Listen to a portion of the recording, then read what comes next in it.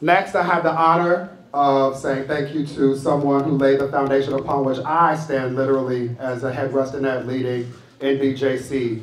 Earl D. Fowlkes Jr. is the president and founder and CEO emeritus of the Center for Black Equity. Has anybody been to a Black Pride event?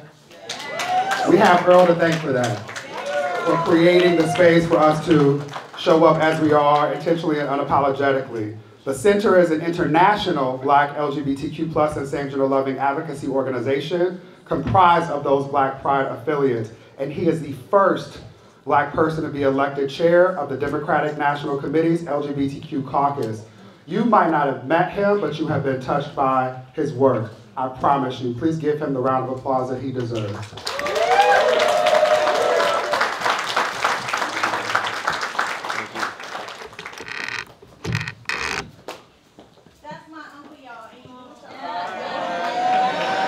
That's my niece. I want to really thank David and his team and NBJC. I remember when they started. Alexander Robinson was the first executive director, then Sharon Letman took over, and then she handed it off to someone who's expanded the mission of this organization and made it relevant. There's a reason why Out on the Hill is important, especially during this election year. We need to be visible, not just in the streets, not just in our clubs, not just in our organizations, but in our politics. We need to remind the Congressional Black Caucus Foundation that we are part of our community and we're not going away, and you have to include us if you want to move forward. Period. So I'm only as good as the people who I'm surrounded with. And I've been surrounded with a lot of great people. Jeffrey Richardson, who I wouldn't be actually involved in politics if it wasn't for him. And I still am angry at him. It's been 15, 20 years later. But there's a room full of people who I know and who worked with me. And it makes retirement easy. This is easy to retire, because I'm not really retiring. I'm stepping away, turning over leadership to someone who's younger, because it's time for the David Johns of our world to step forward and take over.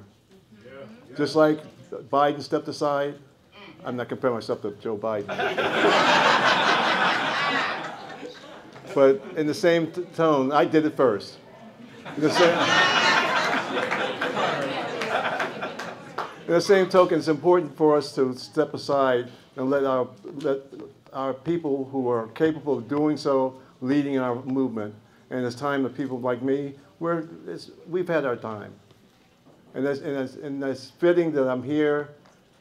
Just a couple of weeks after I retired, it's fitting that I'm at NBJC, and I want to wish David and his people and our community the best of success. I'll be there to root you on, just like you rooted me on. Thank you very much. Thank you. You're welcome. Okay. Y'all know how this goes. Give Earl another round of applause.